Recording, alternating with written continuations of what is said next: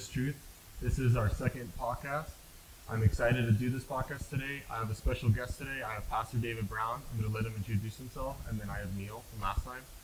We're going to go over a very interesting topic. We're going to go about the necessity of men, what are lies about men, and what are truths about men. And Pastor David's going to break it down from us from a biblical account. And what we just asked for you guys to do is just like, comment, subscribe.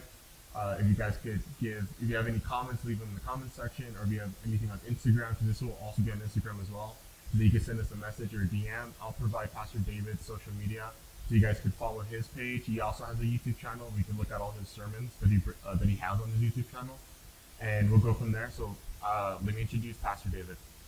Hi. How are you doing? I'm good. I'm good. Awesome.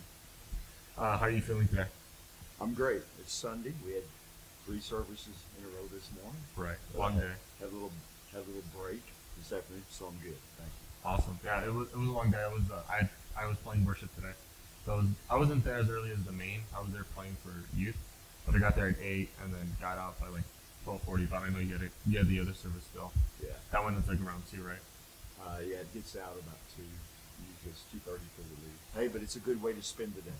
Right. Exactly. And then, Neil, how are you doing? I was supposed to do really busy day, thank God. You're good. I just put it that way. A really busy day was pretty full. I always never have a busy day, but not doing anything at all. It makes me feel productive. Right. All right. So we're gonna get right into this. We're gonna talk about. So Pastor David is he's a pastor of the church, but he's the leader of the men's ministry, and he's also the leader of the missionary ministry. And we just had about a month ago, we had the men's conference. So I just want to get some insights from you, Pastor David. The first question I have for you is, what immediate impacts did it have, the conference have, or in terms of the men and how it's affecting the church? Yeah, well, first of all, we're getting so many positive comments from men. As you know, it was the first ever men's conference that the church had done. Right. And there's been some men's ministry in the past, but one of the things I've heard from men consistently since I've been on staff the last couple of years is, we're not doing anything for men. We don't have enough for the men, Well, but for the past 2 years, we've been developing these things. We have Bible studies, we have special events, quarterly men's meetings. But this was the first time we've done a conference. And men loved the conference. They said, "Oh, when's the next one?" We're getting a lot of positive comments from the men that participated, that attended. But wives, one wife reported back, "My husband's a brand new man. I can't believe how he's changed." I know of one marriage that was turned totally around. It was on the rocks, but it was like the man and his wife just by the one day after the conference is over were delivered from whatever issues that they had, and they're holding hands again. Had another wife said her husband came home and could not stop talking about the conference. So those are all positive things. Men don't do those things normally. Okay? Right, They're kind of quiet. They're kind of closed up. They don't talk much. Right. Men a few words. Yeah. So we're getting a lot of good reports from men. That's the litmus test. I mean, is somebody being helped, right? Right. Yeah. Definitely. And I could even say because I went there with some of my friends, yeah, and I went there with some of the guys from youth, and they really needed it because it's like an example that they're seeing. Because there's some of my friends don't have that example of a man who's a right. Christian and goes to church or holds moral values, and they have nothing to model after. To see a large group come together under the name of God, to build themselves up and follow what am I supposed to do? What is my purpose? Really affected them and actually built maturity in themselves too, Mm-hmm. which was awesome with the men's conference, and it was great having all the speakers speak. I was only able to be there for the Friday night when Pastor David, you and Pastor Charles spoke. Also the comedian, he was really funny too. Yeah. What was his name? Steele. I can't come up with his first name. But he was awesome. He was really, really funny. He was really good. But I loved it.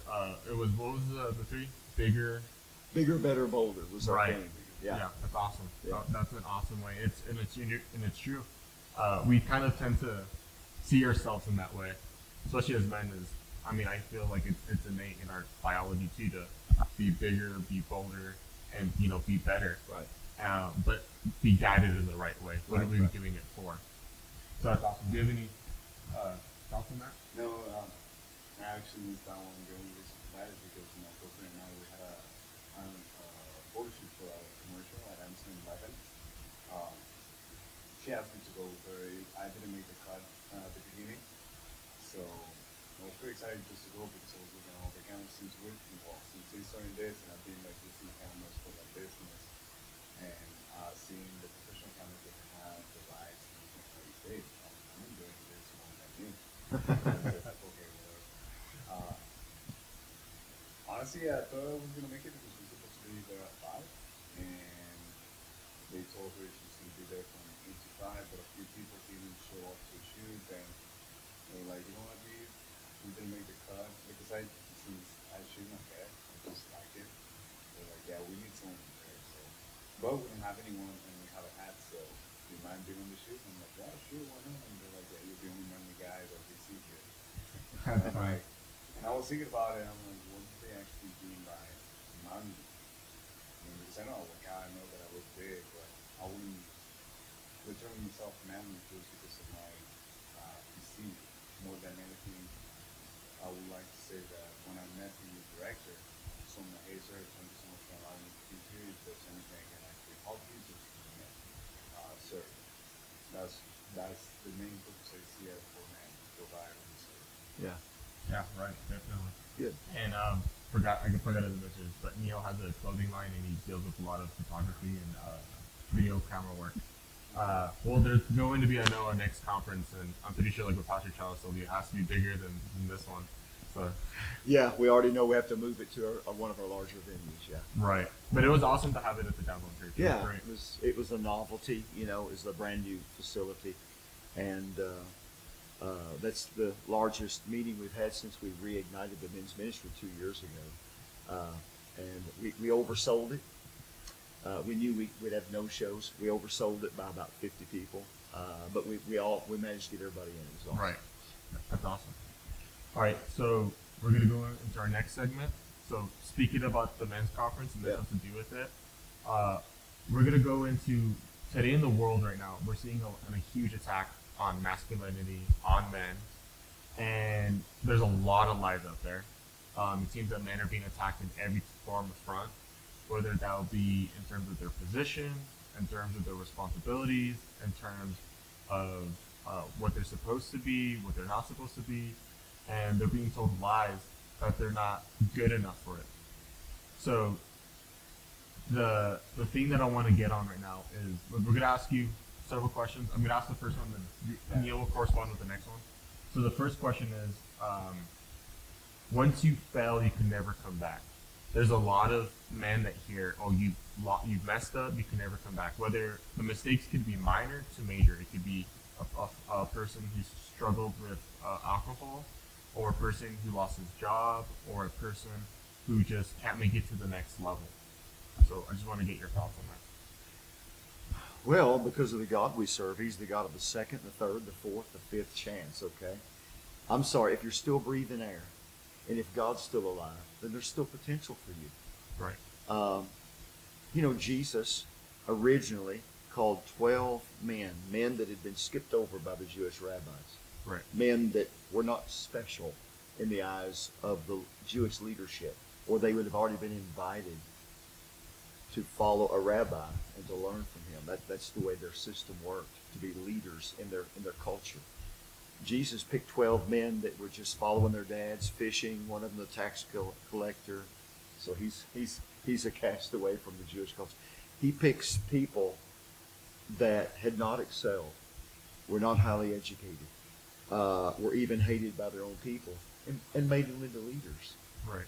And even in the midst of that, think about Peter himself, who failed, who denied Jesus 3 times.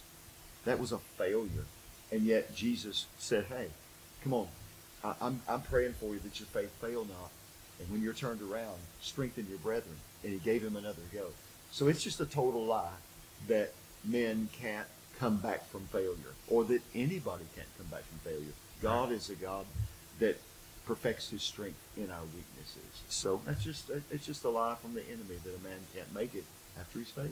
Right, I totally agree. And you know, it's an interesting thing that I didn't realize as a kid. When I think of the disciples, they were around, you know, their late 20s, early 30s, around Jesus' age.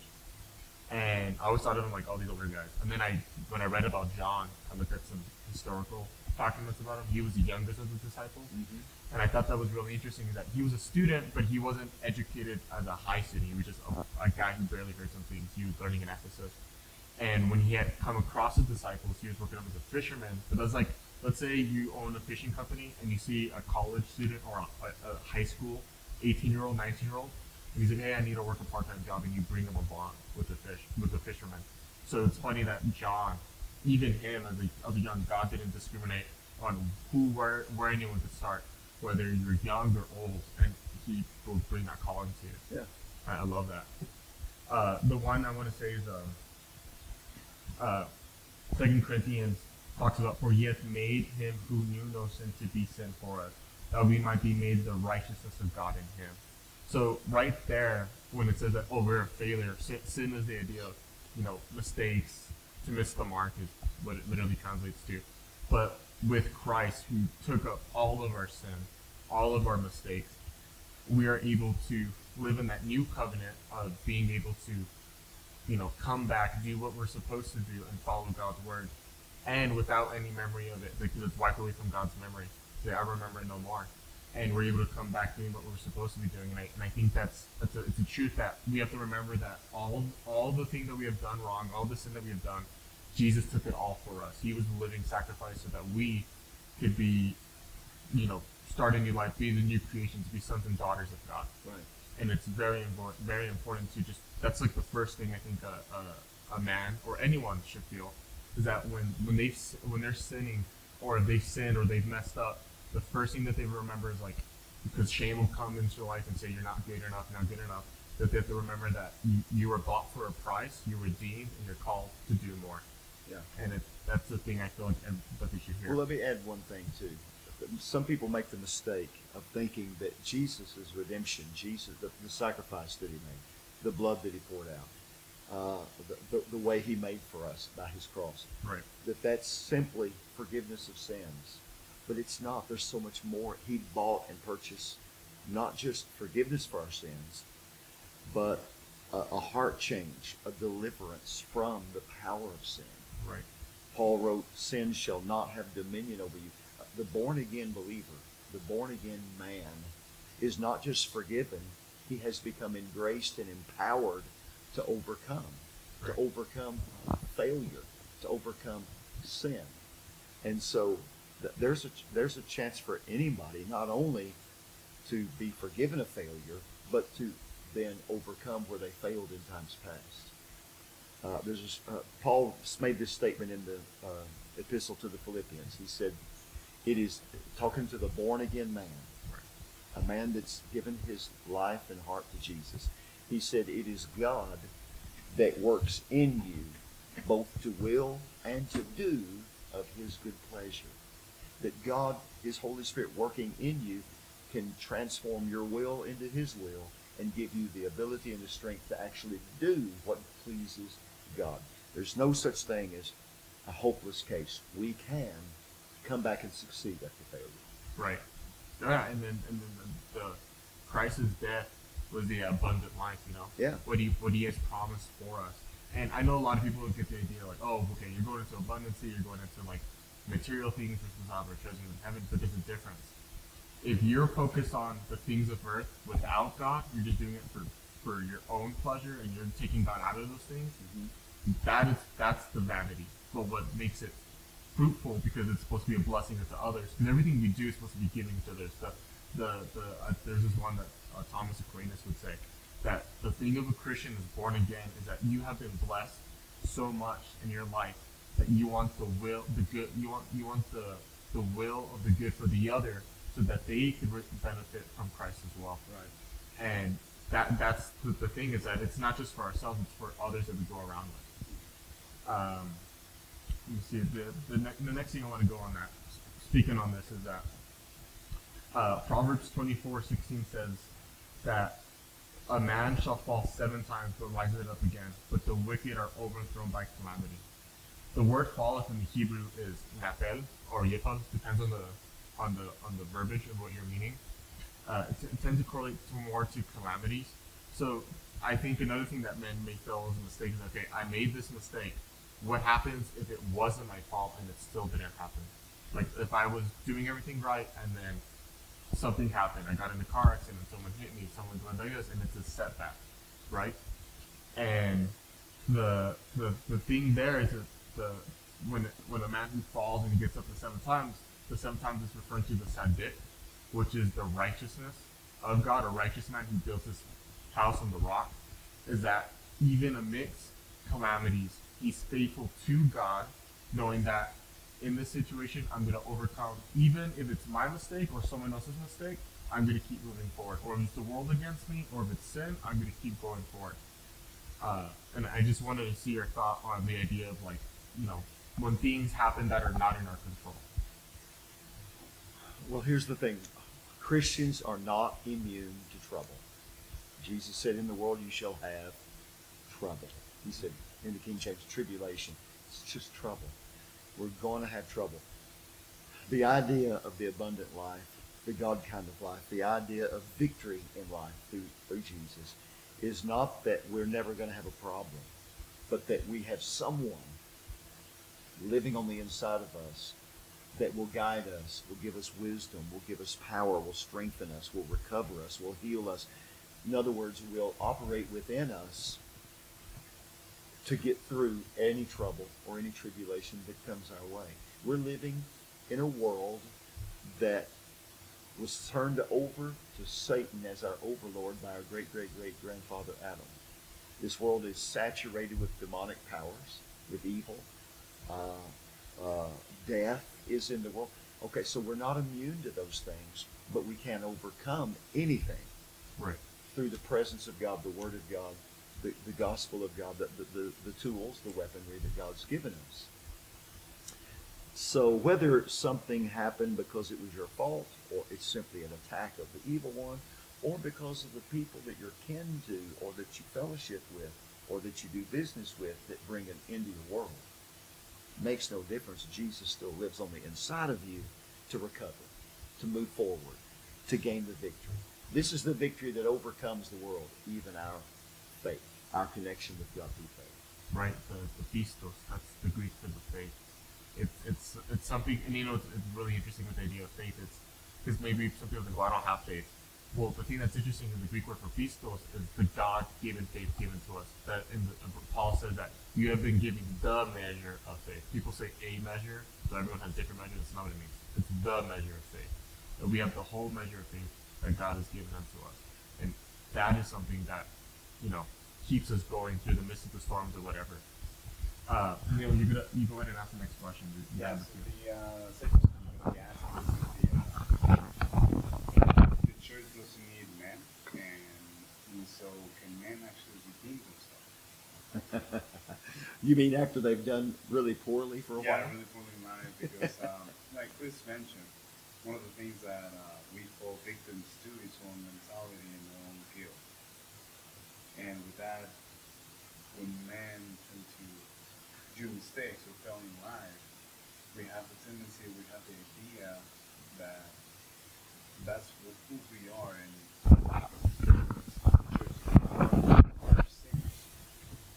so, and that's something I heard about. He was a pastor. He was talking about it, and he was talking to the guy that he was really addicted to alcohol and marijuana.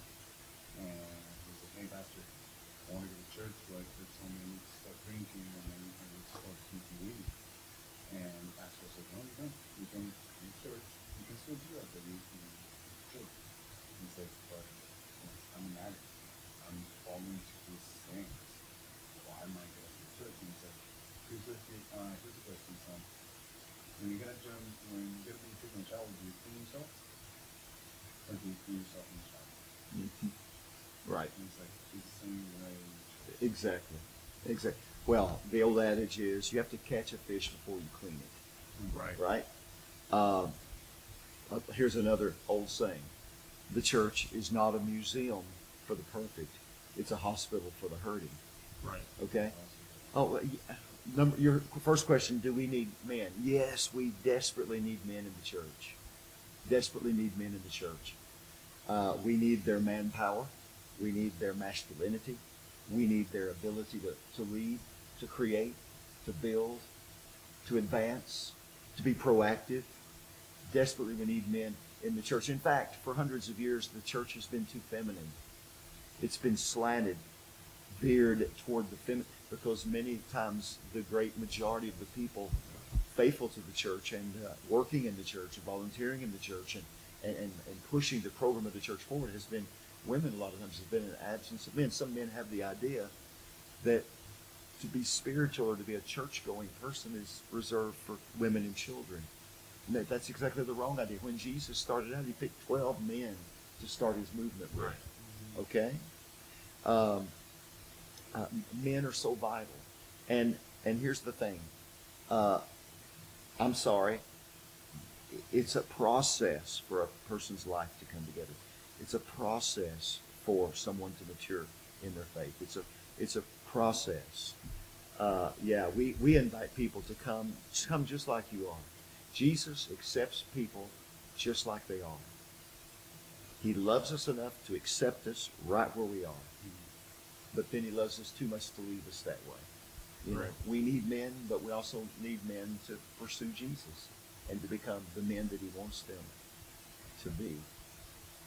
Let me give you a quick story that illustrates this. I brought up Peter a while ago. Peter failed. Peter, one of the original 12. He denied Jesus in front of a couple of guys and a little girl. He didn't have the bravery to say, yes, I know him. He said, I don't know. I don't know the man. I don't know what you're talking about. I don't know him. He'd been following him for 3.5 years. And he denies Jesus. He's a man who fails. Right? Later, after the resurrection, Jesus, Peter and some of his buddies, disciples, had gone fishing. John chapter 21. Jesus comes, finds them. He's standing on the beach. They recognize it's Jesus. He's made breakfast for them on an open fire. They come back off of the sea. They gather there. They're eating breakfast together. And Jesus asks Peter, looks at him, and he says, Peter, do you love me? And he used the Greek word agape. Right. Do you love me? And agape is a self-sacrificing love, the God kind of love. It's a love that puts others before yourself. Do you love me? And Peter answers and said, oh, well, yes, Lord, you know that I love you, except he used a different word. He used the word phileo, which is brotherly love. Right. So think about what happened. He said, hey, Peter, do you love me enough to sacrifice me? Do you love me to the ultimate degree? He says, well, I love you like a brother. That was his response. He's being honest. He didn't have a high assessment of his own love level toward Jesus. Right. Jesus said, well, I want you to feed my sheep. Jesus asked him again, he says, hey, do you love me with agape love? Peter answers again the same way. Well, Lord, you know I love you with phileo love. I love you like a brother. He says, I want you to feed my sheep. Okay? Then Jesus takes Peter's word. He says, okay, Peter, do you phileo love me? Do you love me like a brother? And Peter said, oh, yeah. Jesus, you know I love you like a brother. He says, feed my lambs. Notice Jesus was willing to take Peter at the level that Peter could give him at the moment. He starts out with that high level of expectation. But when Peter says, I'm just not there yet. I've seen my weakness. I've seen how I cave when the pressure's on. I don't love you to the ultimate yet. But I love you like a brother. It's kind of like, I'm not willing to do everything, but I'm willing to be made willing. Just God, let me start where I'm at. Mm-hmm. And Jesus accepts that from Peter. I believe Jesus will take anybody at the level they are. And yes, they should come to church, because then we can start to rebuild their lives and make them into the men that God wants them to be. Right, totally. And the thing too is like, well, someone's living in sin, like addiction, or it could be any other form of sin. You don't condemn them. It's the love of God that turns men to repentance. And when they go into church and they read the scripture and then we're honest with them, it's like, this is what it says, but I'm going to show you what the right way is supposed to be. That conviction, which is the right conviction, not the conviction that you're not good enough, so you're living in the sin and you're not doing worthy of God. That's based on works. The conviction is like, okay, I got this situation, but I'm handing it over to God, and He's going to change that situation for me, and I'm going to continue my my my my walk with God. Yeah. And then an interesting thing, especially that I love John 21. John had this. He wrote John chapter 21 after Peter's death, and he was older, and John was his language out of all of the disciples, other than Paul. His writing style was very philosophical, very theologically based. And when they caught the fish, it was 153. We talked about this at the men's ministry. That even during his work, when he was working, doing his job, fishing, right? He caught 153. John saw that. Peter just caught the fish, saw Jesus, jumped out of the boat, and goes swimming.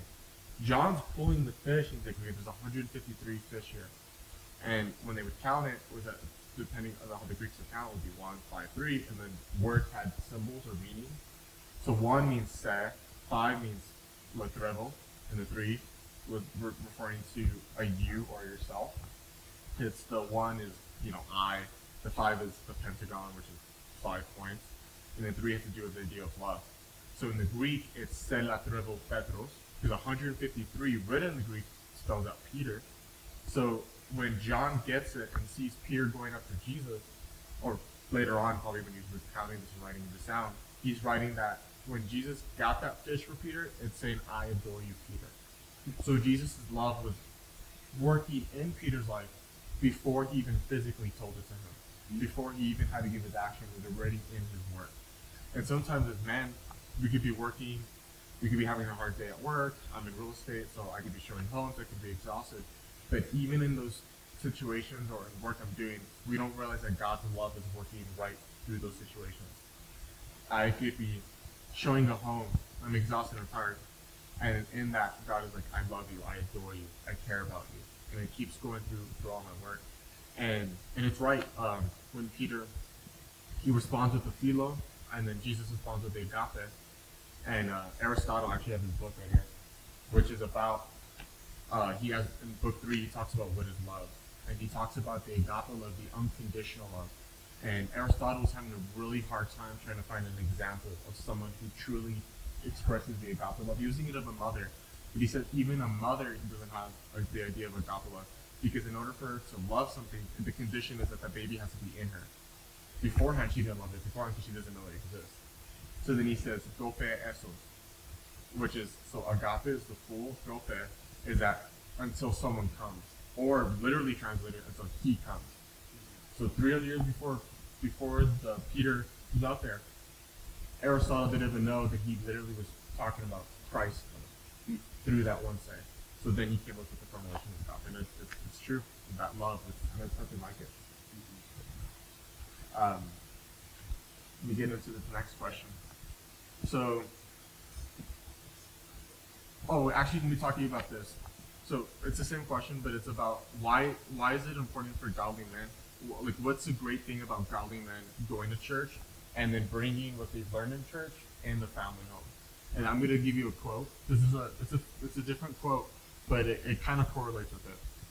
Plato said, "When I hear a man discoursing of virtue and any sort of wisdom, who is a true man and worthy of esteem, I am delighted beyond measure, and I compare the man with his words, and the note of harmony and correspondence of them. And such as one, I deem him to be a true musician, having given the thought of virtues in his home." So he's talking about, and when I hear men talk about the good, talk about the virtue, talk about wisdom, and I'll apply that in a Christian sense, of a man who's reading the Word of God, prophesying the Word of God, speaking it in his family home. Why is that so important? Well, because of his unique role as the leader of his wife and the mentor of his children, obviously. And here's, it's important to establish this. So many people think that church attendance is just a spiritual act in and of itself that somehow is going to improve a person. Okay? Like if they walk into the door or into the sanctuary of the church, that somehow by osmosis, they get some kind of strength, blessing, ability. and that somehow they got points in heaven because they showed up. Right. None of that's true. The church is a gathering place for people to be edified or built up. Okay, built up. In our theme at the conference last month was bigger, better, bolder. And we talked about we need to get bigger on the inside, spiritual growth, spiritual development.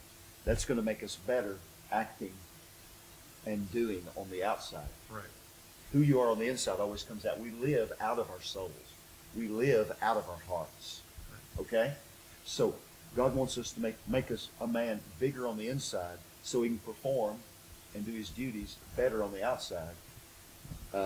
And bigger, better. And that's going to result in him being bolder, because the better that you perform, the more confidence you have in yourself and the bolder you are with your faith. Okay, this is the idea of going to church. To be built up, to be taught, to be developed in maturity. Okay? Educated, trained. Right. To live life to the fullest, to live life in victory, to live life in Jesus' name, to live life as a servant of the kingdom of God. And it's so important for him to lead his wife into that, to lead his children into that. Let's talk statistics for a moment. Right. When a woman is won to God, she'll come to church, and her kids will come to church, maybe for a little while. Maybe they will, maybe they won't. Statistically, it's proven that if a man becomes a Christian and begins to attend church, the wife, almost without exception, the wife and all the children will come with him and will stick to it and follow through and begin to live the Christian life. Right. The man has the husband, the father has such an impact, such an effect on his family, because they've fallen into the divine order. And when you fall into the divine order, then you have divine blessing on what you're pursuing. Right, and it's so true. I've heard that before, like in the kids, so seeing their father do that, model that, and then when they grow up, they consistently bring their kids to church. So it's like the domino effect. Absolutely. And little girls will keep following their mother, but little boys, finally, they want to be like dad. They want to be a man. And if they don't see church attendance as manly, then they're out. Right, yeah, and I know Jared mentioned that in our church, we're split 50-50, which is great that we're there. We still want to do, more, right? But around the world right now, churches in the United States, actually, I would just say it's mainly in the United States. There have been some issues in Canada as well, but the Greek Orthodox Church is pretty dominant over there, and it turns out more more men in their services. But here in the U.S., it's like down to 30 to 40% of men attend church, and the majority is 60 or 70% of women attend church. And because of that, you're also seeing like small churches, attendance goes down, and as attendance goes down, churches get smaller and smaller and smaller. And and you look at the impact within states or within cities, as those churches get smaller, you notice that crime goes up, you notice that other issues go up, you notice that social programs that were helping or protecting families, they're gone. Oh, what happened to, the food drive? We were having a food drive that was provided for the city, 20 years. Now it's gone. Now there's a huge need that's missing there. Because that need is missing, now more chaos could erupt from that. You got the next question. Yeah. Yeah, number 3. It's the same one. Yeah, pretty much. It's the church's job to discipline family. Or a disciple. Disciple family. Mm-hmm. But I want to touch a little back on what you guys were saying on the statistics. Yeah, go ahead. 15-50, and nowadays 30% United States of men. Yeah, it's like 30% in the US. And it's not like we're not downgrading women or anything like that. We're just, in my opinion, the way I see it, we're pointing out the weaknesses in men, which is they're not being consistent, they're not being dedicated. Right. There's lacking something faith Right. that are truly needed in the family. You can Google this, don't quote me on this 100%, but what about single mothers? How often do you guys see a single mother nowadays? Is it 60% more? Yeah, Common, 70? it's a high number. It's really, really high. Right. Don't get me wrong, foster mom taking the responsibility of that, but probably not. what type of responsibility that, and that affects because we talk about how the kids follow what their parents do, especially the father. So the responsibility, and we don't measure, we don't acknowledge the responsibility that we have as men, whether it's as family members or just single individual, how we can impact others' lives through the word of God. And that's something that I'm really concerned, I guess. Because for every single mother, they have a 60 to 70% probability that the kid is going to be involved in some type of crime. Right. Because of the absence of the father. Right. So that just speaks volumes on how much of a role we play, or how much of a role God gave us. Sure. So, Absolutely. You know, I want to admit to you and confess to you, and I believe this. I believe there's two negative forces working against men becoming Christians or churchmen and taking their place. Right. One is obvious, it's the attack of the enemy. I mean, as Satan wants to emasculate men, Right. he wants to tear them down. I mean, our culture is filled now, as we know, with negatives, negative comments, negative teaching, negative narratives about masculinity. To hear the world talk, all masculinity is toxic. I mean, Right. and watch the sitcoms on television. You know, you've got smart women, but you've got bungling, idiotic husbands. Right. I mean, I could name several sitcoms that picture men like that. Okay, so this is a calculated attack of the enemy against men, their place in God's designed order, and masculinity itself. Then the second force that I think that has hurt men is the church has not stepped up and discipled men to be men. I mentioned a while ago, so many churches, denominations for centuries have been feminine. I mean, they decorate in feminine ways.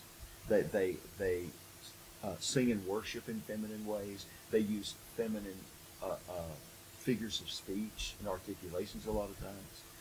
yeah, and you see that a lot in the Catholic Church, actually. Well, you see it in a lot of churches. And while many churches have oppressed women and said only men can lead, only men can speak, only men can do these things, but then they depend on those women that they have oppressed to be the backbone of the volunteerism. Right. And man, they'll work those women. They'll work them and work them and work them, and it's all out of balance. It's all out of kilter with Scripture, I believe. But we've got to. Let me give you an example. Mother's Day. Oh my goodness, we're giving away flowers, we're giving away gifts, we're bragging on the mothers. Mother, we couldn't do without you. Oh, we love our mothers. Everybody give our mothers a hand clap. Let's feed the mothers. Let's bless the mothers. Let's give the mothers gifts. Let's give them prizes. Who's had the most babies? Oh, you get a bigger bouquet. I mean, that's the way we do Mother's Day traditionally for decades. Father's Day. It's a sermon on how you need to be a better man. You need to do this. You need to do that to be the man that you know. And generally, who's there? Only the men that's been coming to church anyway. The men that need to hear that probably weren't there because it's Father's Day. They're barbecuing. Right. They're throwing football. back. They're the ones doing everything. They're throwing back cold ones, man. Go to church on Father's Day? To hear how lousy I am as a dad or as a man? No. What I'm going to do is I'm going to the golf course today because it's my day. And it's just backwards. Right. We want to encourage men, build men, tell men about their capacity, tell them it's okay to be a man. In fact, it's right to be a man, and we need to build on their unique godliness. When God created Adam and then Eve, and then he gave Adam an assignment. He gave Adam a job before he gave him his wife, by the way. He was to guard and cultivate the garden. Then he gives him a wife and says, I want you two together to work and to have dominion, and I want you to be fruitful and multiply and replenish the earth. Now remember, they had not sinned at this point. Right. They're godly people. They're godlike. They're made in the image of God. So what man's assignment was, I want you to protect and cultivate your home. That Eden was their home. That garden was their home. He was to guard their home, and he was to cultivate their home. In other words, invest into it. Do the work involved to make it flourish, the home. So he had an assignment for his home, but he also had an assignment for the world. He, with the aid of his wife, they were to multiply and make the earth plentiful. Of what? They were godlike. They were made in the image of God. They were to fill the earth with godlikeness. Right. Godlikeness. And those things are still the assignment of the human male. To guard his home, to invest in his home, but also to have an impact on the world and spread godlikeness, godliness all throughout the world. When men commit themselves to those roles, they'll flourish. Right. That's their purpose. Right. Purpose is such a driving force for performance. You have to have the common denominator with addicts, drug addicts, alcohol addicts, any kind of addict. The common denominator is these are people without a purpose. Right. If you don't have a purpose to live, you do things to destroy yourself. Right. That's so true. And so men finding their purpose and then being encouraged to pursue that purpose, to be the men that God created the men to be. I mean, I believe that's key. Right. Oh, totally.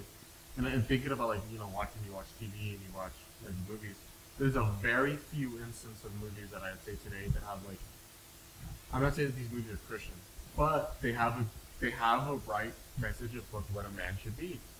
You look in the 80s and 90s, you had all the action stars, Arnold Schwarzenegger, Sylvester Stallone, right? Super stoic, super disciplined, they're going to do the right thing, they're smart, they're not dumb. Then they have all the other characters, they have women on there, but it doesn't belittle them, and it doesn't belittle the person today. Today, all you see in shows or movies are men are putting down under. Men are not good enough. They're weaker. They're not as educated or intellectually smart. The one I know Pastor Newman was, I was with him like during the drive. It was when John Wick 4 came out, and he was like, "I love that movie. I love that movie so much. I watch all of them all the time." And he made the comment, and it's like, man, it's so hard to find a movie that has these type of heroes, like a man who goes through all these situations, who gets beaten up, and keeps coming back up, and does what he's supposed to do. He's not weak. He's not emasculated. He's not scared. He's not timid. He doesn't go to his emotions and rely on them. And the other thing too that I especially like the Old Testament is like with Proverbs. It talks about you need to have a sound mind, and in the Greek, in the Stoic tradition, the Stoics believe in the ataraxia of the mind, which translates to the tranquility of the mind. It's also the same word for sound mind in the New Testament. Is a mind that's disciplined and at peace, rationally thinking. And what Paul would continue, he uses the same word in I think it's Ephesians. That is referring to on God's calling in our lives, God's purpose in our life. I am focused on what God has called me to do in purpose. I'm not going to rely on what my emotions tell me or what they tell me, because the heart lies above all things. I'm not going to listen to that. I'm going to do what I'm supposed to call and follow. And it's sad today that men are just being de-emasculated, and I agree. It's definitely an attack from Satan outermost, because he wants to destroy the family unit. Because he's I think in the last, since like Billy Graham was a huge evangelism, people were going to church. It was everywhere. Even that movie, the Jesus movie that came out, I forgot what it was called.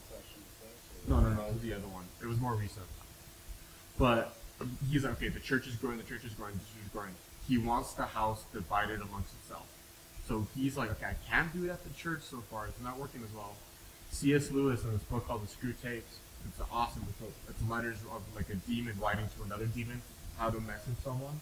Like, oh, this is what you should do, or do this, do this. In one of the letters, he said, attack the father so that the family divides itself and separates itself from the church. And doing that one word, it may be tedious, but if you continue doing it, you will exceed from separating them from our enemy. And Screwtape, by enemy he means Jesus, because he's a demon. So as men recently, I'd say the last 1 year, have been attacked in the family home, they are now separating from the church, and because of that, the church is, I want to say that it's getting weaker, because, I mean, the Bible says that the gates of hell shall not prevail against it, but I would say that it's preventing people from continually knowing who God is and getting salvation and living the life God has wants them to do. Because the devil's like, okay, I can't get rid of salvation, but maybe I can't deter it, but however, let me just water it down so its effects are not as great. So instead of the church being the huge light on the hill, I'm going to try to put a lampshade over it so it's a little bit dimmer, just so I could, cause more darkness in this world. And he's doing that by attacking men. And you see that how it works that way. And they are actually getting weaker, I would say that, nowadays. I was talking to one of my clients, she's going through some emotional roller coasters. She just had a baby, her husband is at her house, so a lot of things are going happening. And she's trying to break a circle from her family. So she's going through a little bit of a, I wouldn't say personality, I guess a character building, which is something that she's not used to. And recently she was telling me that in her family, her mom and her dad got separated. And this is like 2 years ago, so maybe it's already like 30 or 40 years ago. And she was saying how they got separated. Seeing her dad, all these vacation and other things, and she falls sick because of the depression and anxiety that she's in medication. And she was telling me that how much she loses her dad was there. She's like, I can't do it. She's like, my mom is there and I'm 2 years left. But it's nothing like my own father or something. Yeah. And that made me realize how much I'm important. Fathers are a major voice to boys and girls, sons and daughters. Even at that age. Absolutely. Absolutely. Yeah, it doesn't. I think that as parents, we want our kids to be able to sustain themselves. But does it, even if they're out of the house? I think a lot of marriages. I can't speak on saying that I know everything about the marriage, but this is just a generalization. Is that there's some that they stick together and they're having issues, and then as soon as the kid turns 18 and move out, then they get a divorce because they don't want to be together or anything else. But if the situation could be resolved, they should continue doing it, because that kid that's out of the house is going to look back at his parents and realize, wow, the last 18 years has been a lie. They just did this just for that, and then they separate. I know people who are in their 50s and not 50s, sorry, in their 40s, and their parents divorced in their 60s, or their parents are at odds with each other, or the father doesn't talk to his wife anymore, and they have to go, dad, or their kids are like, hey, oh, dad, are we gonna go see grandpa? No, we're gonna go see grandma this time. Grandpa doesn't want to come, and it's already affecting that next generation. The sin is carrying over that way. Exactly. But yeah, it's tragic, but I mean, so let's get into the next part, because now we talked about that, and we're starting to get into what are the truths about men. I'm gonna open it up, and then Pastor David, you go into this. So I was reading Genesis. I was reading a little bit of Proverbs, because Proverbs is Solomon. The first 10 chapters are King David and his wife giving wisdom to Solomon, and then Solomon does after chapter 10. It's all him. But he's speaking to his own kids about live by wisdom, son. Live by this. Avoid this. Do this. And in Genesis, the beginning thing is that we are created in the image of God. Genesis chapter 1, verse 27. The link between the word Adamah, which is the idea of Adam means humanity, right? Is that it's to reinforce the technological link between humankind and the ground, emphasizing both the way in which man was created to cultivate the world, like what you were talking about, and how it originated from the dust of the ground, people who are seen from here. So the idea of Amidah in the Hebrew is that men here on earth, it's speaking of humankind, but I mean, it still fits with our roles as males. Is that on earth, from the dust of the earth, we are meant to cultivate and build up, right? So what are we called to build up? What does Paul say? We are here to build up the church. We're here to lead people to Christ. As he wrote all his letters to Corinthians, to Ephesians, and all that, it was that he was, what were we supposed to do? Men are supposed to be the leaders of the church. They're supposed to continue following through what they're supposed to be doing. And to be a man after God's own heart, like King David. And Solomon in the Proverbs, he talks about live by wisdom, deter from wickedness, deter from foolishness. He gives an example. He gives a good metaphorical claim, not metaphorical, yeah, metaphorical or symbolism.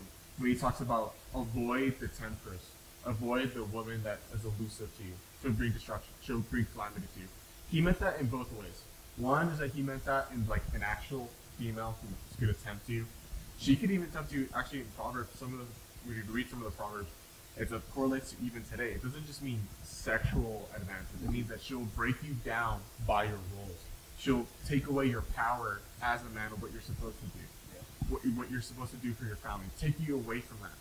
But it's more the symbol of the idea of the temptation of the world, and to just falter and just put yourself in the square box and just do what's pleasurable, just do what's fun and exciting, but don't do anything that that is what we're supposed to do. And in life, it's not easy.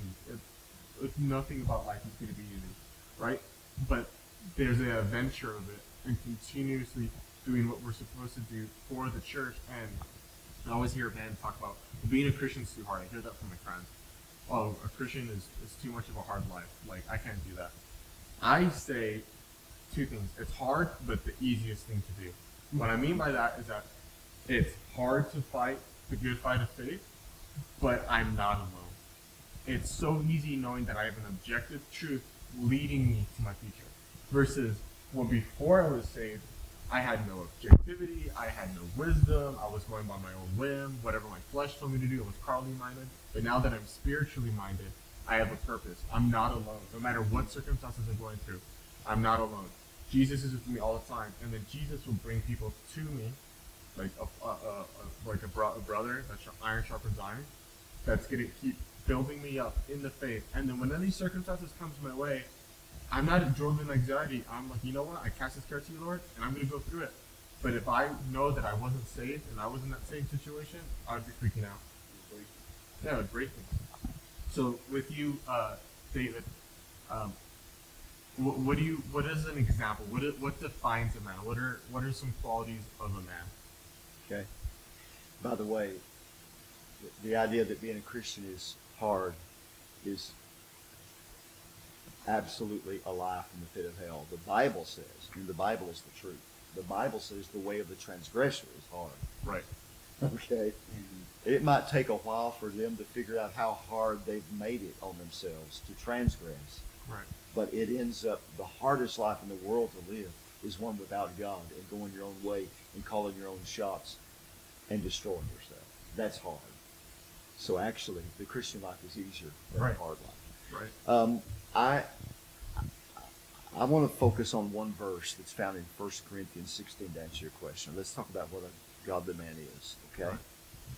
Right. This was written to the whole church, and there's elements here that anybody can do, man or woman. But he brings up the thought of acting like men here. This is 1 Corinthians 16:13. So Paul writes, he says, watch ye, which means stay awake. Stand fast in the faith, literally stand firm in the faith. Then he says, this is Old English, King James, quit you like men. It doesn't mean to be a quitter. It means literally act like a man. The Greek word translated men is the word androzomai. Androzomai. The root word is aner, which is the Greek word for man or husband. Literally, in the Greek, it literally means act like a man, which would include manliness, bravery, things like that. Okay? So he says, stay awake, stand firm in your faith, Act like men. One of our teachers at the conference says, number one, that means don't act like a woman. Okay, now, this is controversial maybe these days, and we may hurt someone's feelings or even anger someone, but here's a fact. Men are different from women. Right. And women are different from men. And they are supposed to be different, and they're supposed to act different, and they're not supposed to be the same. They're supposed to complement one another. Neither one of them are to oppress the other one. Right. Neither. We are not to steal femininity from women, and women shouldn't be stealing masculinity from men. And men should not act or think feminine, and women should not act or think masculine. I know that's upsetting to some people. That's still the truth. Oh, but you're absolutely It's right. true. That's Okay? totally right. And there's even psychological evidence for all that. Well, absolutely. What is truth? What is truth? That's your My thought, right. your whole deal here, your Right. whole vision here. Let's answer the question: what is truth? Only truth is truth. How you feel, people talk about my truth, your truth. There's no such thing as my truth, your truth. There's only such thing as the truth. Right. Jesus said he's the truth, and so Jesus defines truth. A thing is only true if Jesus says it's true. Right. Is science true? Yeah, as long as that science is accurate, because Jesus created science. Right. And so there is truth to be found in science. We're not unscientific. Oh, of course not. Like, Well, no. Even so, science still proves the truth, because a lot, like, going back to the films that you were mentioning, well, I feel like a woman, this and that. Okay, great, then you're not. If you feel like a woman, this is what you're doing. It's not your real hobby. It's not. You want to base yourself in science? Perfect. Go back to your chromosomes. You have X and Y. Exactly. You're a man. Exactly. right. And the crazy thing too is that even science, so there's atheists who are like, oh, we're so rational. We don't need Christianity. It's so primitive, right?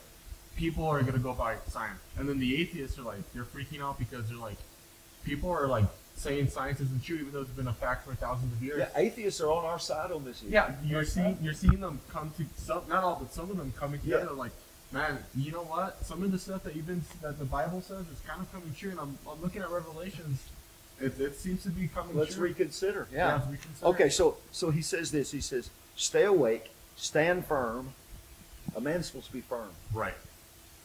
Act like a man. Be strong.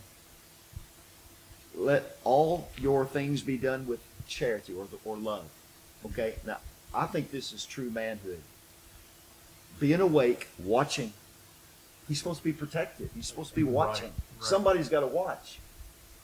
He's going to have to stand firm. Somebody has to be the rock of Gibraltar. Someone has to be the guardian. Someone has to be on watch and standing on the wall to protect the family, to protect the church, to protect the community, to protect the culture.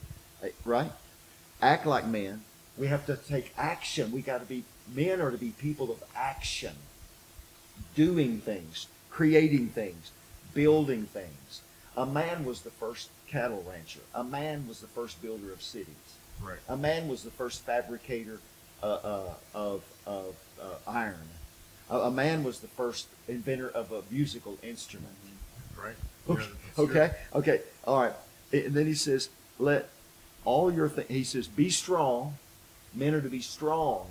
The world is trying to make men weak.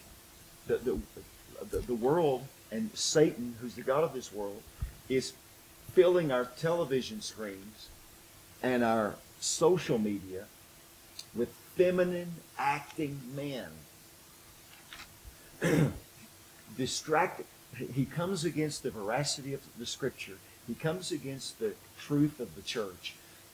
Satan comes against scientific truth and distracts us from all these things, and then shows us a picture of a man that's not being a man anymore, and making that the example. And that's what we must tolerate. That's what we must celebrate. That's what we must consume. That's what we must become, so we won't be toxic anymore, so we won't be mean anymore, so we won't oppress women anymore. We can lift women without lowering masculinity.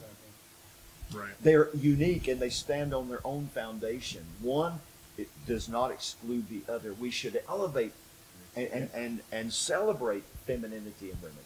And we should celebrate masculinity in men. And then he says, so be strong and let everything be done with love.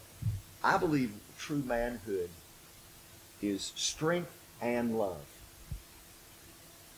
A strength to do what's necessary, a love to do for who is important in your life. If you want to see what a man is, look at Jesus Christ of Nazareth. The perfect mixture of strength. Man, he never let anybody get anything over on him. Right.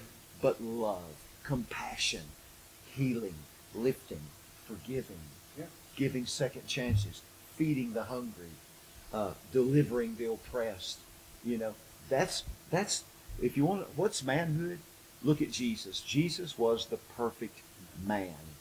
And in our ministry here at our church where I'm serving, that's really our vision. Our vision is teaching people how to live the abundant life that Jesus came to give them, right? But the men's ministry mission is to help men become the men that God created them to be. Right. Jesus says, follow me and I'll make you. I'll make you into what I've really called you to be. And that's what our mission is. Like, how can you live the abundant life if you're not going to go and grab it? You have to be strong. Like I did a message on Joshua 1, and the Hebrew word for be strong and courageous, right, is hazak. Hazak in the Hebrew is a strength that is binding by God by action and purified in the word by constant engagement. There you go. It's constant. Engagement, that's staying awake and staying strong and holding firm. Right. Yeah. Yeah, like you said, constant. And I love repeating myself this quote from Aristotle, and just talking about consistency is your work is pretty easy. Therefore, excellence should not be an act. It should be a habit. Yeah. Right. And by excellence is bringing the best of yourself, bringing the best of us as a man to God, to a family, with love. Yeah, and to build off of that, Aristotle, the Nicomachean ethics is great. A lot of the words and verbiage is used in the Bible. So I'm actually doing a work on how classic philosophers, all their dialogue was the word that they used was taken straight into Scripture, and how Christianity saved the Greek world and its writing. But anyway, I built on that. Aristotle was talking about, here, what is a courageous man? He gives 3 examples. There's the coward, the man of courage, and then the fool. The coward is the one he's timid. He doesn't do anything. He lets it bag on, and he's a pacifist, meaning that he excuses himself. Oh, if I don't participate and do anything about it, I'm fine. I'm virtuous. I'm still good. Aristotle calls him a coward because you have the ability to take action and you do nothing. The fool is the opposite, but what he does is that he takes every action, every engagement, but he lets everything bother him. So he's not emotionally sound-minded. Someone pushes him like this, he goes in a fit rage and starts throwing stuff, flipping tables over. He has no control over himself. He's not wise. He retaliates with anger, not with love.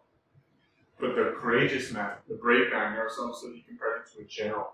He uses Spartan. So he says that a Spartan is in the midst of battle. He knows when to take lead, when to advance, when to not advance. He is sharp in his scheme on what he should do.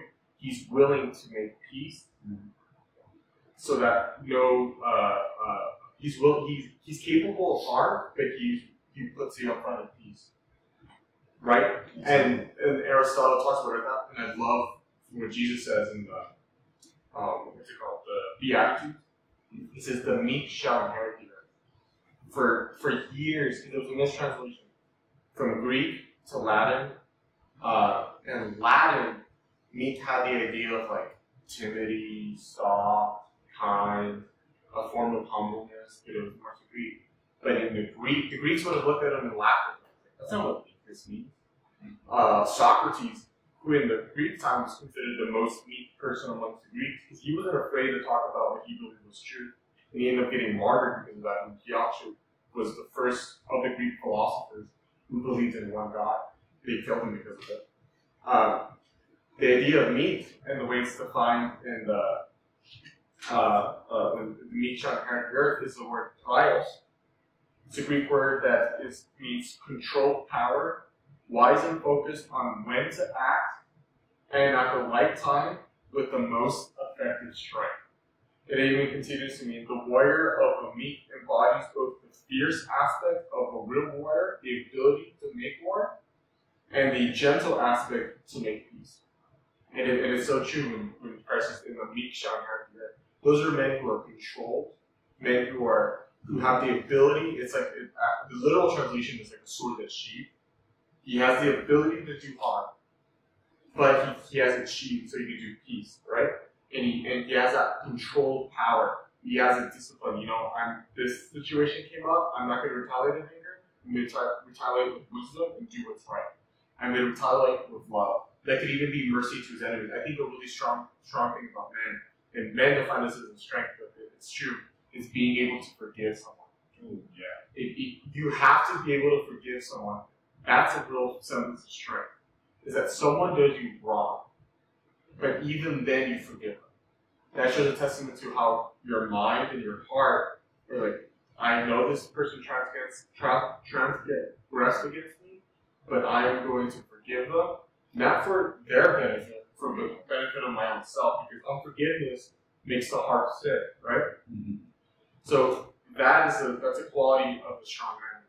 It's meekness. That's a lot of the medieval thinkers and some contemporaries are talking about meekness. I mean, you look at it when you look at YouTube videos. Meekness. Jordan Peterson's real big on meekness. He said that no, you should be a monster. You should be you should be this, but you should learn how to control it. What he means by that is that you shouldn't be timid. You have to be strong. Mm-hmm. And what are we strong into? In our own strength? No. In the Word of God. Jesus made his call us to be. The word meekness, one of the characteristics of meekness is correctable, to be correctable. And so it goes along with what you're saying. A correctable man is someone who will consider, who will be adjusted, who will change, who will listen to logic, listen to another idea, get a new idea, think it through, look at the context of the problem or the issue or the challenge, and he's self-controlled enough to where he doesn't just go off emotionally, but he's willing to do what it takes to get the job done. So that's a part of meekness as well. Right. The last thing I was going to say, in Aristotle, when he talks about the fool, he says the fool is uncorrectable. Yeah. The courageous man is correctable right. in action. Yeah. So, like, in the moment, he's really correctable. Yeah. He's not correctable weeks later. He's in the moment, and he's correctable. Meekness is absolutely necessary for a military force to win a battle. You know, the old saying that they have a battle plan, but once the battle starts, anything can be changed. It goes out the window, right? It goes out the window, and they've got to be able to think on the ground. They've got to be able to adjust to do what they've got to do to win. Meekness is the ability to do what it takes to win. Right. I'm going to name some virtues, and then Neil's going to ask us these next couple of questions to you. Yeah. It's going to be 3 questions, but just some quick tips if you guys want to write notes on this. If you are writing notes. So I think virtues of a godly man is that he's sober-minded, meaning that he's aware, like he's awake. Mm-hmm. He knows what he's doing. That's a biological thing too. Men throughout generations have always been awake, protecting their families when they're asleep. A godly man is humble, is that he's not living in pride. Because if he lives in pride, he's not thinking of his family, he's thinking of himself. Mm-hmm. A godly man is responsible, so he's willing to take action when he messes up. Or if someone messes up, he's willing to take responsibilities to serve in that area. A godly man is honest. That's a major thing today. Truth, my thing is, what is truth? Honesty is a huge thing, and I'm trying to live my life being more honest. Because it's very easy to lie when you're afraid or scared, but truth is the thing that sets you free. Dignified means that he carries himself, he lives the Christian life. He doesn't just preach it and he lives a hypocrite. I mean, we're all hypocrites, we all make mistakes. But the important thing is that you're making a habit of being dignified. You're not good Christian man on Sunday, and then Monday through Saturday, you're someone else. You're terribly absent. And that's if I may touch on that real quick. That's okay. It's not my girlfriend and I were talking about it yesterday. Because she does make, she's freaking amazing at big time. And she was telling me that she has a friend, not a friend, she knows a person that used to be a bully in high school or middle school. And she'll talk bad to people, talk bad about people with bags and stuff like that. She'll do things to other people, and she's in makeup and makes it for the artists, actors, and the actresses. And she's like, how does she do this? And you know, it's but I think I can do that. And my big honestly just let me judge the best qualities. You know, that I can just go ask them for life and emotions. I don't give emotions. Those girls from emotions. Fans. We tend to see only the good. A lot of people like to show that because they're afraid for everyone else to see the perfections. And so that with Sonic is that I should talk about. There's a guy that I look up to a lot. His name is C.G. Johnson, film story. And he has this slogan. This slogan he has is empty pocket. It's like you have to empty the pocket. What I mean by that is that you just a good Christian, to be a good father, you just a good father, be a good friend, just be a good friend, be a good mate. Why? Be great, you be successful in business. Don't do anything you want to get into your family. What is good then? What's so good about you being a leader and loving wife? It has to be your 100% on everything, right? So you can be completely not. Right. It's true. If every avenue of our life we have to be dignified, and continuously, be in that process of being aware of ourselves. The last point is going back, showing integrity. That's a big thing. A sound speech, and then the last thing you said, the fundamentals. I think it's the most fundamentals that follows all the corresponding things is just being me. Hitting that on the staple head is being me.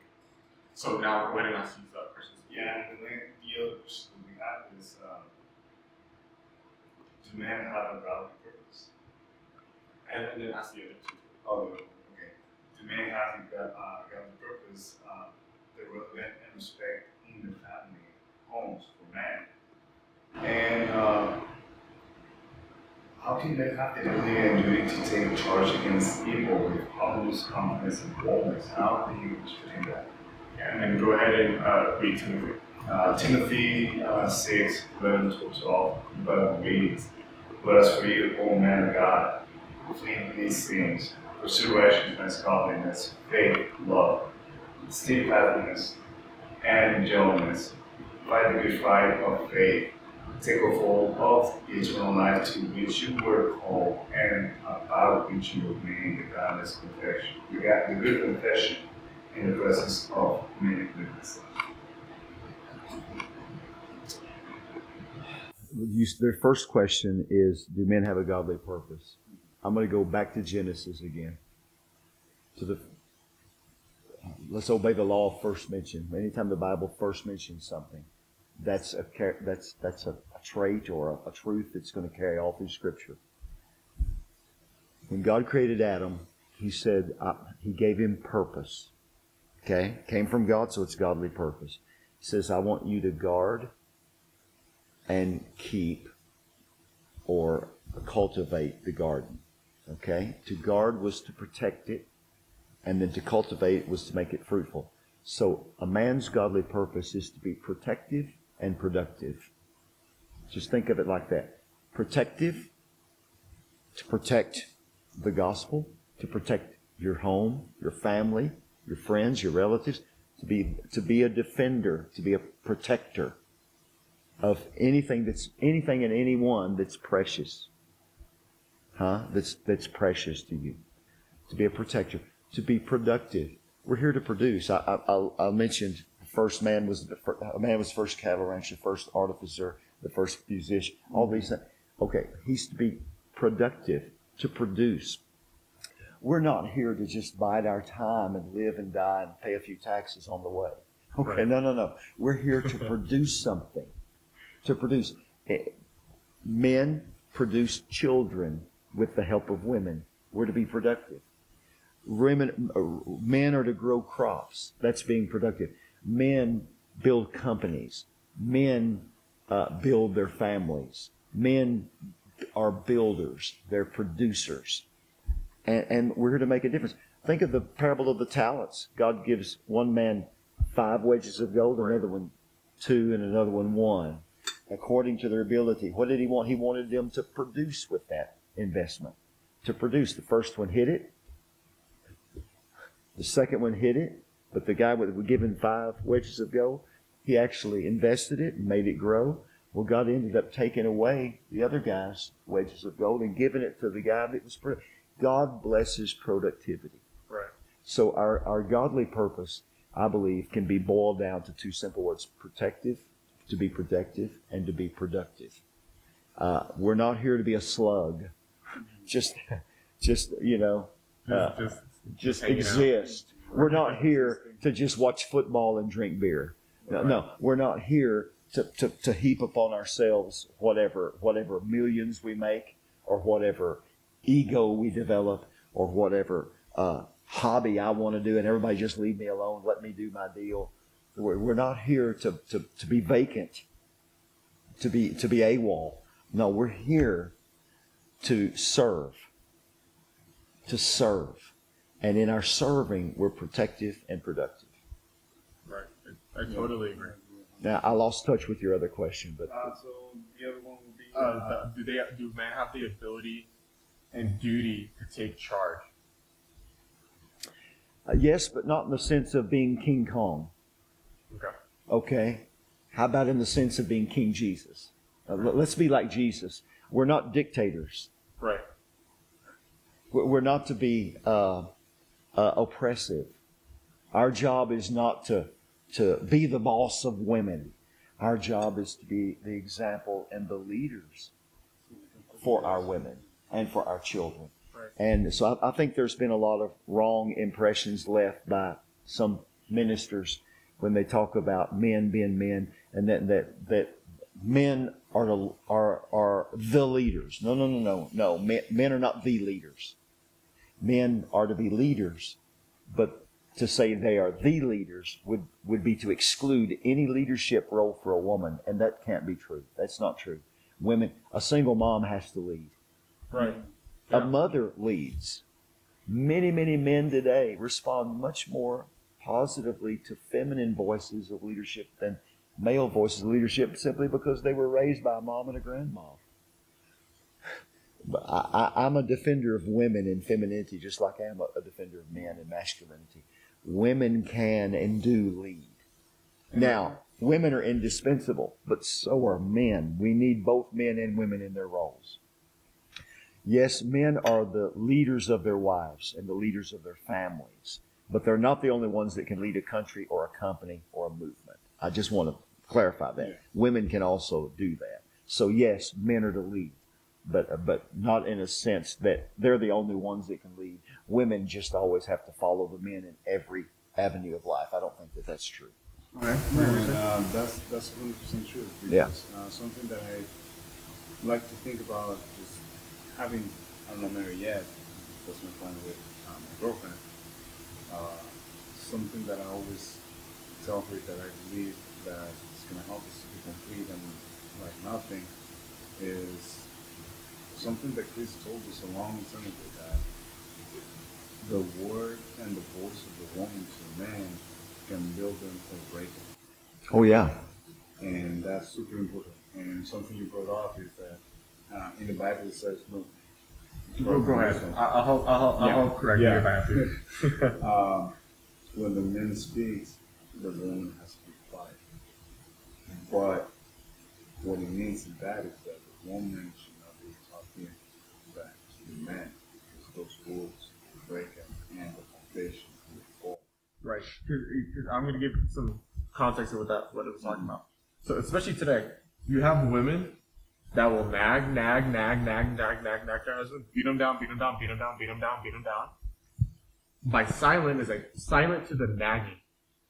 It's building and helping them in confidence in a situation. A good example would be like, let's say I was married, whatever, and I have my wife, and I messed up with this one thing, we're going through the financial crashes, but dude, I'm getting hit by work, and then I come home, and she's hitting me. You're not good enough. You're just like what they say you are. You're just doing this. Don't even say, if you have something to say, don't even say anything at all. Instead, you should be like, you know what, honey, we're going through this, but we're gonna get through it this way. We're gonna keep moving forward. That's like the benefiting of the woman's role. Like they have an idea, especially like men who have a really wrong idea, or like the very prideful man, very machismo man is like, oh, my wife must submit to me, and okay. Here's the thing before the idea even first comes to me. I'm going to be the man I'm going to be the godly man that's worth submitting to, so that when she comes with me, that she knows I have my trust and confidence in him. He is not an abuser. He's not gonna lead me astray. I'm gonna help him in the situation. And as we become one, we unify and we build each other up. The two become one. The idea of two becomes one flesh. And we both have different roles, but we cohesively, we fit together in the mold. Whatever I'm lacking in, she could help me in, and whatever she's lacking in, I'm helping her in that situation. And the wrong idea of men is that, oh, she should never talk out of turn, she should never do this, it's my way or the highway. That's not a godly marriage. That's you're married to yourself in that engagement. You're not married to the person that you're with. It's a building up of together. I mean, even in Proverbs, when it speaks about wisdom and she cries out in the street, right? It's given it in a feminine term. Like the idea that a lot of men, like the idea of women speaking about the word of God, oh, they can't have wisdom. It's only a man's thing to have like wisdom. No, Solomon was directly quoting in feminine terms that wisdom cries out into the streets. Who could hear it? It's a feminine term. Your wife could bring wisdom into your life if you listen to her and do what you're supposed to do. And vice versa with the husband, is that a man who's fortified, and I'm going to just say stoic in the sense of like he's controlling himself, not that he's hiding away from his demands, but he's controlling himself, is something that the wife could help with him in that situation. It's very important for both the man and the woman to step into their roles. Let me explain something about women. First of all, men, Adam and Eve, were given dominion by God before the fall. Both of them. They were to go out and take dominion. If you read it closely in Genesis. All right? Then, and I'll say this. If a man does not take dominion, women are built for dominion. They'll rise up and take dominion. It's in them. Because that was the original creation of God. That both of them will be people of dominion. People that can exercise authority. Right. They can take charge. Okay?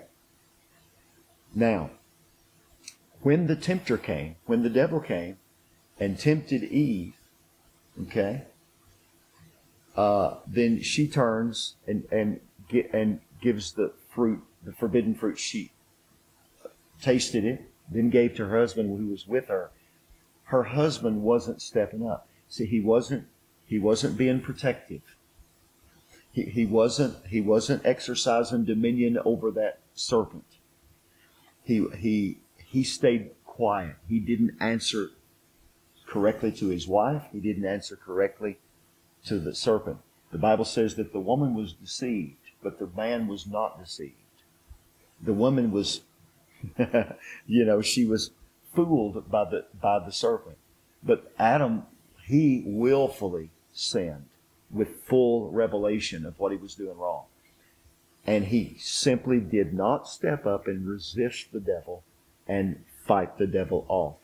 What he was tempted to do was listen to the confusion of his wife and then act on that, rather than doing what he knew to be right, which was to stand up, be awake, right? Be firm in the faith, and to come into conflict and into opposition to the devil who became their enemy. The reason we're all in all this mess in a fallen world is because Adam, the man, did not step up. All right? And when he didn't step up, the wife was left to offer him the. He never said a word while the devil was talking to his wife back and forth. He stayed silent. And there's a lesson there. Men, if you don't talk to your wives, the devil will send a snake to talk to her. Yeah. Right. Yeah, and that's so true, because I mean, think about that in terms of cheating, right? Yeah. Like, it's like, okay, I'm having issues with my wife. I'm sick of seeing from her. I'm gonna stop talking to her, right? Then the snake is clever too. He's gonna make it all innocent. Did he truly say? Make it look good. Right. It's like your friends are like, girl, this is what happened to you. He shouldn't be doing this to you. You should be doing that, right? Even your friends could be doing something. They can mean well, but it's bringing you apart. Another person comes in, who. Here's another thing too that I think is important to touch on, because the man is lacking in the protection and awakeness, right? The other person, the other guy who's listening to her, he's fulfilling those roles that she wants. Correct. He's protecting by listening to what she has. He's awake and he knows the situation that she's going through, and he even provides like some type of like help or like, oh, I can help you with this, or you shouldn't do that, right? She's getting all that, but not from where she's supposed to be getting it from. Right. And It's a design of the devil for this guy to step in and to offer what she's not getting. Right. Yeah. It's to take him out, and it's true. I didn't even know about the idea of him being silent during all that. I always imagined it like Adam and Eve are walking. Adam's naming. Oh, I'm gonna name this a gorilla, a bear. Like, what's a cool name? Like, I think he's doing something like some guy stuff. Just being dumb. And then she's off looking at the tree, and then the snake appears. I didn't think of it of them walking together. Right. The snake comes, and then Adam's just there. He's being a slug. He's just there doing nothing, man. Just doing nothing. That's crazy to think about it that way. And yeah, I mean, it corresponds to everything, because I mean, even after they sin, it says that there'll be strife between you, the husband and wife. There'll be strife and bickering, right? And I'm going to say this last part, and then we'll continue to the conclusion paragraph segment. Sorry, is that churches will say, oh, the reason why that women should be beneath us is because it's a sin, and they're living in sin, and there's strife between us, and that's why we as men have to be up. No, it's shared strife. Second of all, we're redeemed by the blood of the Lamb, meaning that we have authority over that sin, but we shouldn't let that sin rule over us. It's not a thing that's like, oh, well, I'm born again. The Bible says that this is going to happen to us, so I guess for all of my life until I go to heaven, I'm going to be always striking my husband or my wife. I have no control over it. No. If you know it, you're aware of it, and you're going to, you know what? We're going to be with your husband, right? You know what? We're going to go on this together. We're not going to let the devil rule over us. We're not going to let the serpent tear us apart. We're going to come together, and we're going to take care of the situation. Right. And yeah, a lot of people need to hear that, especially because, I mean, divorce rate is so high. That's like one of the huge reasons. Like, it used to be 50%. Now it's at 60%. That's crazy. It's reaching the 60% now. Then that's one. So 60%. So you're looking at 60% across the nation, right? So you're looking at that in churches as well, in schools, in families, in work, in placement, and it's all from these distractions, lies, and temptations, trying to rob and separate the family. Let me give you just a little touch of good news on that front, okay? Okay, they say that the rate of divorce is 60% of everybody. It's also true of Christians. Okay, that may be true. However, it is not true of church-going Christians. Right.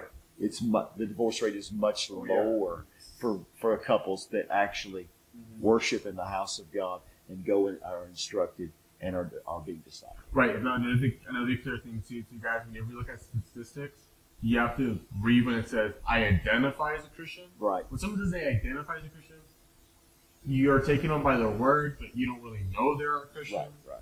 So you got to take them by the word. So, okay, we're going to come up to our concluding segment. So it's going to be an open discussion question. So anyone can answer it first. Mm-hmm. So I'm going to give this. I love this quote. I read this in the Meditations. I have the book over here by Marcus Aurelius. He says, waste no time arguing about what a good man should be. take action, and be one. Love that. Marcus Aurelius was the emperor of Rome, and think about it. So at his time period, right, after Paul, the Roman Empire is coming to the moment of its period where it's starting to collapse on itself too. And one of the first things that they noticed with the collapse of the Roman Empire was the destroying of the units of men. Men were becoming feminine even back then. They were not being with their wives. They were in constant affairs. There was discourse. They were full in, like Sodom and Gomorrah actions. And just as it happened then, it's happening now. So he was even living through the moment. He even saw it with his own kids. He had seven boys. He had, unfortunately, all 7 died except for the one is the one that you see in the movie Gladiator, the one that played by Joaquin Phoenix. Oh. He was the worst one. Yeah. His other 7 boys, he raised up to be men, but tragically they all died from cuts, sickness, and all that. But see how important, that's a good example too. Joaquin Phoenix, his character is not a man whatsoever. So that's the quote is, so then each of us will, Romans 14:12 says, so then each of us will give an account of ourselves to God. So this is the next question, and this is open dialogue. What consequence do you think will occur if we do not take a call, if men do not take a call? Based off, we give ourselves an account to God. If men don't take up the roles, what do you think are going to be the consequences in the world? Well, for me, the main thing is going to be crumble of the family. We see it in the divorce rates. We see how that truly affects the kids and how that leads an example. And, but something I truly believe is that quitting becomes a habit.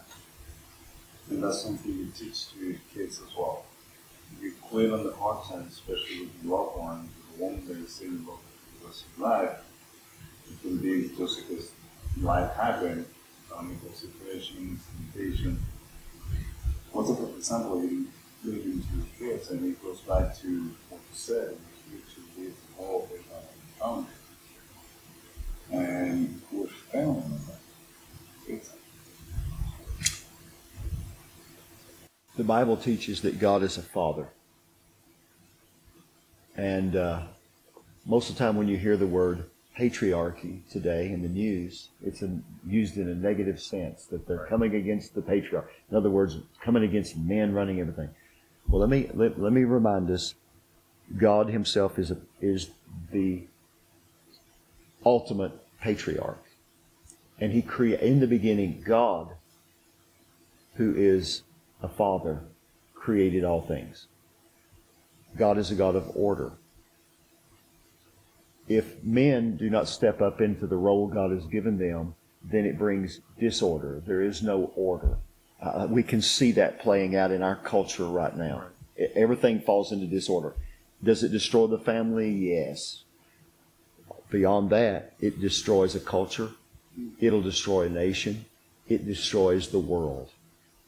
It is part of Satan's master plan to deface humanity, to completely obliterate the image of God from the human family, which is going to bring about ultimately the second coming of Jesus to set everything back in order, Right. And so everything will be under his rule, be submitted back to the fatherhood of God. The Bible teaches in Ephesians that all fatherhood derives its name from God the Father. Right. So patriarchy and fatherhood, our Creator, and order, all of that fits together. We'll never be made whole without God becoming our Father and being our Father and fathering us. So likewise, anytime that fatherhood is not passed down to the human family and practiced and saturating us, then everything begins to fall into disorder. It's the destruction of everything. Right. I think of the story of Moses. Right. Mm-hmm. What was the thing that Pharaoh was afraid of? The Egyptians are growing. The Jews are growing, and there's a lot of men. So what does he do? slaughter all the boys, right? Right. Get rid of that generation so they're not strong enough Right. to retaliate against us. There's constant of examples, even in a modern day period. Zhao, who killed Mui Zhao killed 65 million people. Out of that 65 million he killed, the first people we killed were male boys, young kids, so that they could retaliate against them. It's the idea of destroying the one thing that could bring order, or that could bring a call of justice in, right? Of course, in a godly way. I'm not speaking of all men act that way. And the culture desperately needs. With Pharaoh, he's been trying to get rid of that generation of men because he was afraid of them taking over, and because the Hebrew people were growing as a nation since Joseph. They were strong. Actually, at the time of Joseph, they were actually royalty too. They had wealth, they had money, they were doing well. And then he had to belittle them, so he took away their riches, and to make sure that they wouldn't retaliate against that, he killed the males. See that today with contemporary examples, or in the 19th century, of Mao killing 65 million. The majority of them were young boys, so that they wouldn't retaliate against him. And the idea is that if you take away what holds society together, or what is able to bring change, and who are best fit to bring change, you're able to control that society.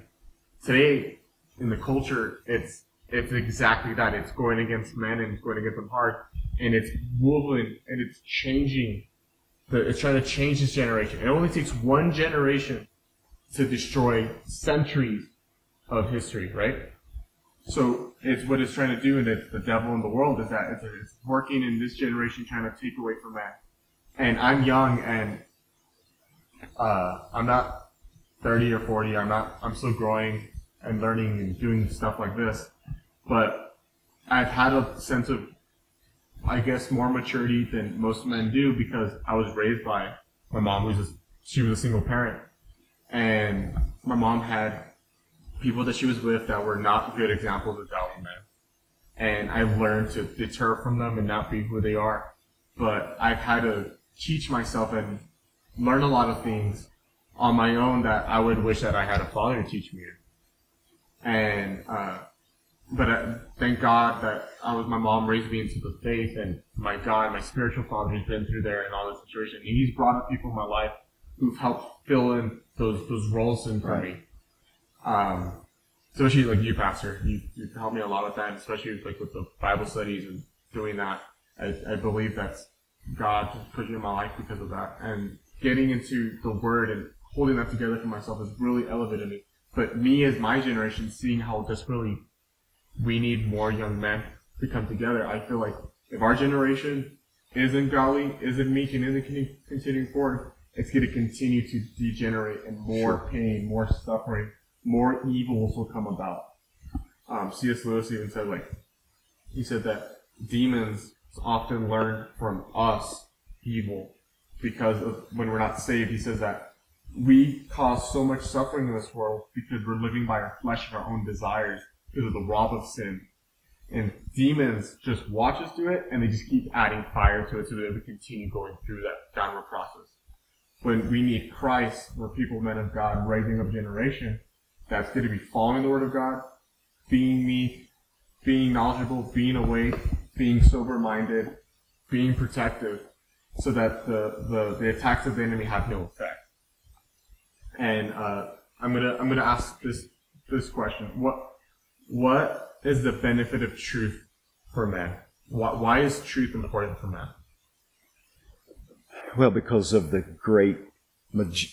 great prevalence of untruth in the world. Okay? Truth, Jesus said, you shall know the truth, and the truth shall make you free. Well, only if you apply the truth. Right. Obviously. Just knowing the truth won't make you free, but when you do the truth, live the truth, be men of action and act upon the truth, right? Lies destroy. Tradition, man's false traditions that a lot of religion is filled with, will only leave us bound. Only truth can make us free. And freedom is absolutely essential to becoming who God created us to be. We have to be free to do that. God is not a slave driver, and He doesn't make slaves out of His people. He makes sons and daughters of God out of His people. And that's a freedom. We have free will, the God-given gift. We're free to choose life or death, blessing or cursing. And that's truth. Truth is God. God is true. The Bible says every man is a liar. Right. Every one of us have lied. Right. God has never lied. Truth is part of the character of God, and it's going to take the character of God to get us where we need to go, to become the man God has created us to be. Amen. And I love this line. St. Augustine, actus humanus, the human will to act. And he's referring to the human will to act for God. The will to act for the world is lies, deceptions. But truth, logos, God, is the way of life. Do you have anything to add on that? Well, like I said, the truth is going to be setting you free, and obviously, the only way we are going to be able to do that is starting small. Just like you have mentioned previously, the podcast that we started. Jesus was dead for where He won first. He knows what He's capable of, but He'll take that on the road if that's what He wants to do. Because He knows what. Right. Being faithful over little will make you faithful over much. Right. He actually doesn't send. That's absolutely true. He doesn't send us out and say, hey, here's what you need to accomplish. You need to hit this level right. That's not what He does. That's recipe for disaster. Right. Okay? What He does is, He says, hey, come and walk with me. I'll take you there. The word follow me, please, to the 12, come and follow me. It literally means to walk down the same road with. He wasn't saying follow me in a single line like at the water fountain in junior high. Mm-hmm. He was saying, no, come on, walk with me. Oh, I'm going to walk with you. Together, we're going to get you there. And that's what it means to be a leader, not a boss. Yeah. A boss is going to tell you what to do. Yeah. Yeah, a boss sends you. A leader takes you. Exactly. Right. Awesome. All right. I'm going to finish with this last quote, and then we're going to go into a prayer of Pastor David. And this has to do with, being a man. Okay, I'm going to follow these things. We talked about what a man is, right? The first thing is you have to take heart. You have to take courage. Nelson Mandela said he learned that courage was not the absence of fear, but the triumph over it. The brave man is not he who does not feel afraid, but he who conquers that fear. Yes. And I think that's super powerful. As a man, we have victory over fear. Secular world, you have the idea of conquering fear. Yeah, great. But in reality, fear still rules over you. But being born again of God, the new creation, we have authority over fear. And as we conquer fear and overcome it, and everyone else sees us, they'll see, wow, I want what he has. I want to be that man. I want to be with that. The kids, I want to be like my dad. Your friends, I need to be a better father. I see what I'm supposed to be, and then you continue through with that. So, if you could conclude for us for prayer, Pastor David. Sure. Father in heaven, we approach you. We come to your throne room. You are our Father. You are the creator of all things. You are the God of order, and you set everything in order in Genesis. And then it fell into disorder, but when mankind began to follow your enemy. We're praying, Lord God, that you'll help us to reverse the curse, to turn everything around. Lord, that men would be the men that you created us to be. Protectors, producers, following the example of Jesus himself, the God-man, or the godly man that you gave us for an example. We seek to walk with Jesus, to be like Jesus, to produce what Jesus wants to produce through us. So we ask for that, Lord. We ask that you would bless every man listening to this podcast, every man listening to these words. Help us, Lord God, to become the men that you've called us to be, created us to be, the men that you can cause us to be. We believe you for it in Jesus' name. Amen. Awesome. All right, thank you guys for watching this podcast. I want to thank Pastor David for coming apart, for doing this with me, and Neil for helping me out with cameras and lighting and everything else, and his feedback on this as well. I'm gonna have another podcast later this week. We're gonna have two. I'm gonna have one with my cousin of mine. We're gonna go into the philosophical framework of Christianity and how it correlates to today's world. And then we have a podcast on me and Neil. We have a podcast this Sunday coming about what is godly relationships. So I want to thank you guys for coming in. And remember to always remember what is truth, and the truth will set you free.